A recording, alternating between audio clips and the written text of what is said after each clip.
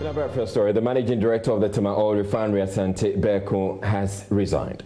The OMD's name has come up in bribery allegations involving former government officials and members of parliament between 2015 and 2016 in the award of a contract to a Turkish firm.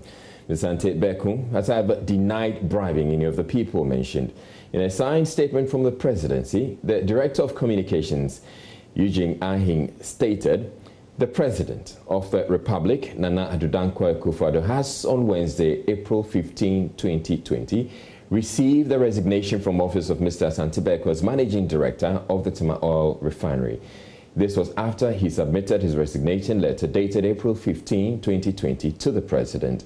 President Akufo-Addo has accepted Mr. Asante Berko's resignation and duly notified the Board of Directors of TOR of this development. The President wished him well in his future endeavors."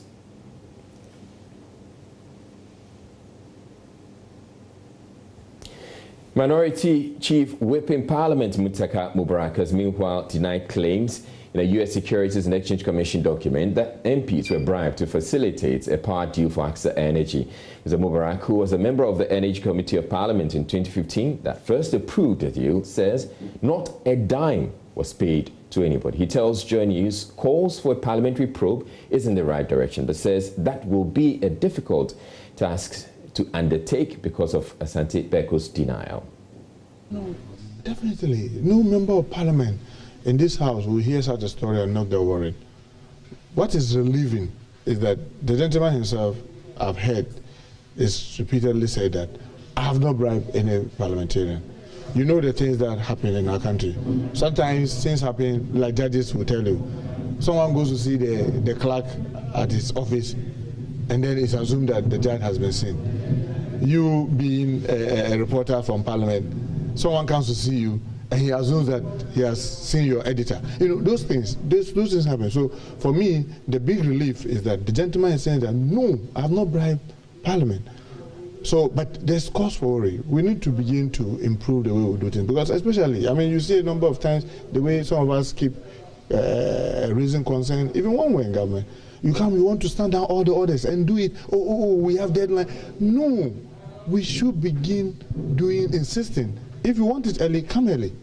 Because this rushing, all of it give credence to this kind of situation. Because if the thing comes and you go to look at the Hansard, a lot of the orders were stood down to do it under a kind of certificate of urgency. What was urgent? Why not take your time to do more scrutiny? Ask other people with relevant. I mean, I'm a member of parliament. I cannot assume to be an expert in everything. So if something comes and I say, oh, it's about media reporting, oh, Opoku comes to mind, I should have time to be able to discuss with you, show it to you, look at it, make an advice to help me make an informed decision. But when you come and you are rushing everything through, I will not get the time to consult Opoku or consult any expert. That is a worrying. So I think that we as a house need to really look at the way our processes. Admittedly, all of us try to abuse it. When I say all of us, I mean government after government. I've been in this house since President Kufuor, and you always see it. Last days. I mean, you've been reporting now. You see it. Last days, then they keep packing. Remember the last meeting, before the last but one, before the Christmas. You just be there, 11 p.m., they lay something, in 20 minutes they say the account will report. And this is almost $1 billion. That's a Palogo thing, you remember? So these are worrying. So I believe that as a house, one, we need to quickly set up the scrutiny office. I mean, this is long overdue. Because the scrutiny office, what it does is that it serves as a filter for the house. So when you bring business, it is sent there, they will give all the advice. Then parliamentarians now use this expert advice to act. That will allow the things to go through the normal process. But when we all come and the ministers just come and they, oh, this thing, then if we don't get it by next week, then the deadline, and then we just succumb to their pressure and we rush it through. Obviously, when story like this break up, why wouldn't people believe it? That, oh. Joining us on Skype right now is Benjamin Boakye. He's the Executive Director of the Africa Center for Energy Policy. Thank you very much, Mr. Boakye, for making time to speak with us. Now, you've been following this conversation for a while now. Now, Mr. Asante Berko has resigned. Is that enough?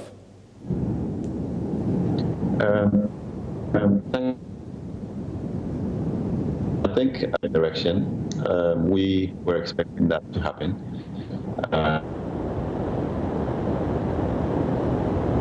To actually engage. Can you hear me? Hello? Hello? Yes, I can hear, though quite faint, but please speak. Right. Okay. So I think it's in the right direction because you need time to exhaust the court processes, and given the state of thought, the country cannot afford an absentee leader in that organization, and therefore, for me, that is the right direction, and we can look into the future to see how Ghana can begin to re-examine the whole package around the deal and see how we can, if possible, get value for Ghana. Now, you just heard Mr. Muntaka Mubarak speak about it, and he's indicating that if the man who's said to have paid the bribe says, I didn't pay any bribes, then it makes it it makes it really difficult for whoever's going to investigate to embark on such a task.